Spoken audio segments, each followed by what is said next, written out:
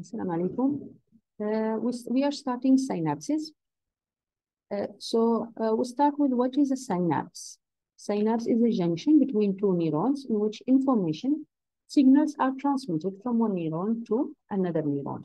There are two classifications. One is the physiological classification, in which we have chemical synapses and electrical synapses. And one is the anatomical classification.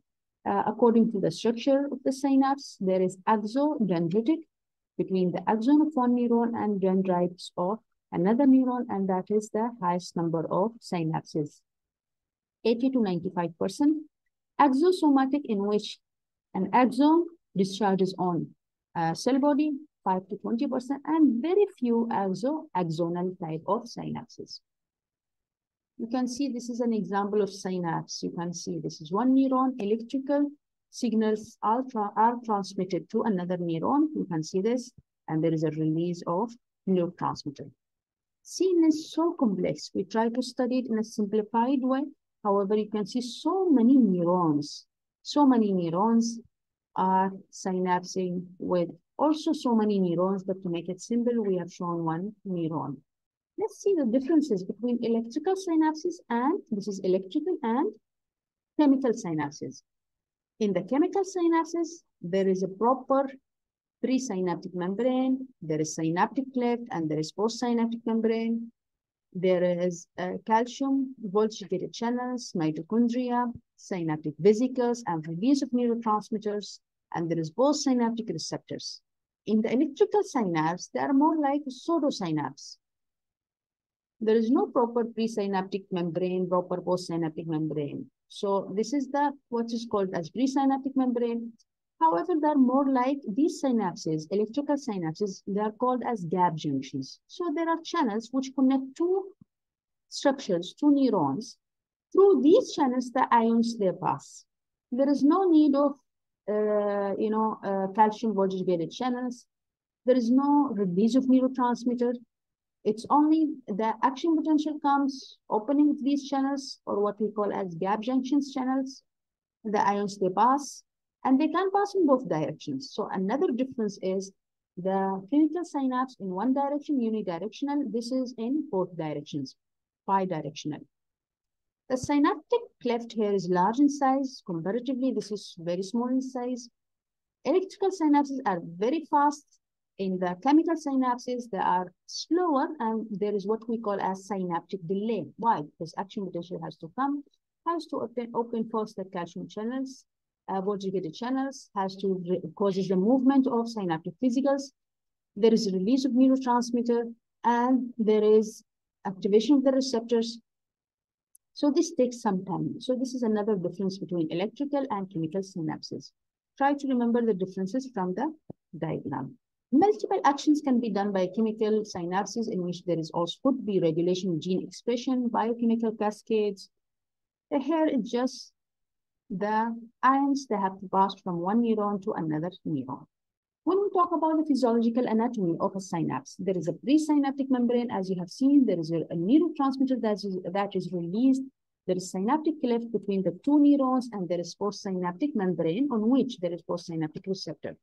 Presynaptic membrane, postsynaptic membrane, receptors, synaptic cleft in between, and these are the presynaptic vesicles.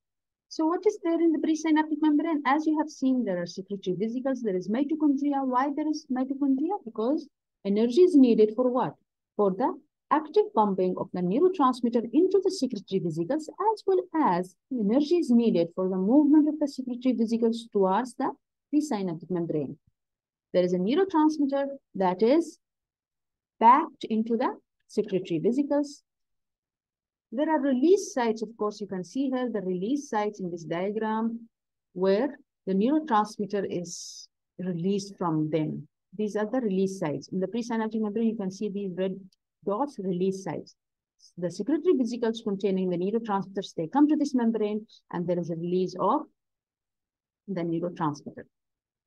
And there are calcium voltage-gated channels in the presynaptic membrane. Because of the influx of calcium here, action potential comes. What it causes? Action potential does not directly cause the release of neurotransmitters. Action potential, when it comes, It causes opening of the calcium bordage-gated channels. They are not shown here, but here throughout the membrane, there are calcium bordage-gated channels. As soon as the action potential comes, it causes opening of these channels, influx of calcium, and the secretory vesicles, they move towards the membrane because of calcium. Now let's talk about the neurotransmitters. The neurotransmitters that are released from the presynaptic membrane, there are two types. There is what we call as the large size neuropeptides, and there are the small size rapidly acting neurotransmitters. It's very important to know the differences between both. So we have the small molecule rapidly acting, and we have the neuropeptide slowly acting. This one is small in size, this is large in size. Now the synthesis, the rapidly acting neurotransmitters, an example is acetylcholine. So where acetylcholine is synthesized? Yes, it is synthesized at the terminal, at the presynaptic terminal. There is recycling.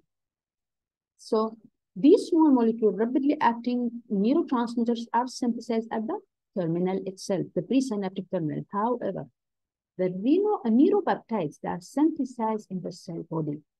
In the cell body, they are synthesized. They are also packaged in the cell body. So when they are synthesized, they are sent to the Golgi apparatus and they are packaged into their secretory vesicles. So the secretory vesicles of the small molecule rapidly acting, like acetylcholine, they are the same secretory vesicles that release the acetylcholine. There is recycling. They again invaginate and they form the secretory vesicles. Whereas the secretory vesicles of the neuropeptides, they cannot be recycled. They are synthesized, and the neurotransmitter, neuropeptide, is packaged into these secretory vesicles in the Golgi apparatus. So they are formed by the Golgi apparatus. There is recycling here. There is a synthesis of secretory vesicles in the Golgi apparatus in case of the neuropeptides. So recycling happens with the small molecule rapidly acting neurotransmitters, and with their secretory vesicles, there is no recycling in case of the neuropeptides. The amount synthesized. Small molecule rapidly acting are synthesized easily from this terminal. There is just recycling. So the large amount are synthesized. Whereas in case of the neuropeptide, they are synthesized by the cell body. A lot of things are needed for synthesis of neuropeptide. So small amount are synthesized. However, here large amount are synthesized, but the potency is less than the neuropeptides. Neuropeptides, small amounts are synthesized, but with high potency, whereas the small molecule rapidly acting neurotransmitters, large amounts are synthesized, but their potency is less than the neuropeptides. Regarding the effects, rapidly acting small molecule neurotransmitters, their effects in the postsynaptic membrane is simply opening of the postsynaptic channels, be it inhibitory channels or excitatory channels. Whereas neuropeptides, they have different type of actions. They activate the second messenger G protein, and they cause a prolonged type of actions like activation of the adenyl cyclase, activation of intracellular enzymes, gene transcription. So their effects are prolonged type of effects. And even their actions, which are through this G protein, they can cause also opening of the channels. However, the opening of channels in case of the neuropeptide, they are prolonged. As we mentioned, duration of actions of the neurotransmitters, which are small molecule rapidly acting, are short. The duration of action of neuropeptides, as we mentioned, which are through the activation of the second messenger, are prolonged.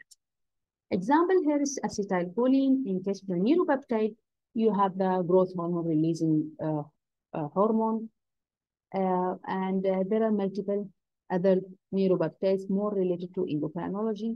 And I'll give you a list. You don't have to memorize it, but you have to be able to identify which ones are neuropeptide and which ones are small molecule.